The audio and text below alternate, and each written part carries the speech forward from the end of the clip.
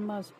By using the money earned by someone else, don't we incur the fruits of their karmas also? We don't know by doing which type of deeds that person earned that amount of money.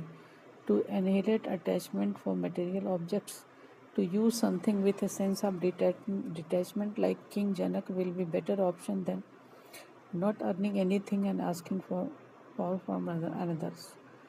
As it has been written in the Isavashopanishad, Om Isha Vasamidam Sarva Yatkincha Jagatyam Jagat Ten Tyaktena Bhunjita Magrida Kasya Suddhanam.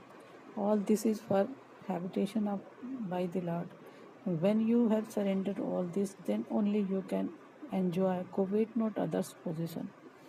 Is it conducive for the present society? What if everyone will start begging? Who will give? What will be the condition of society after following this ideology? The result is obvious in the difference between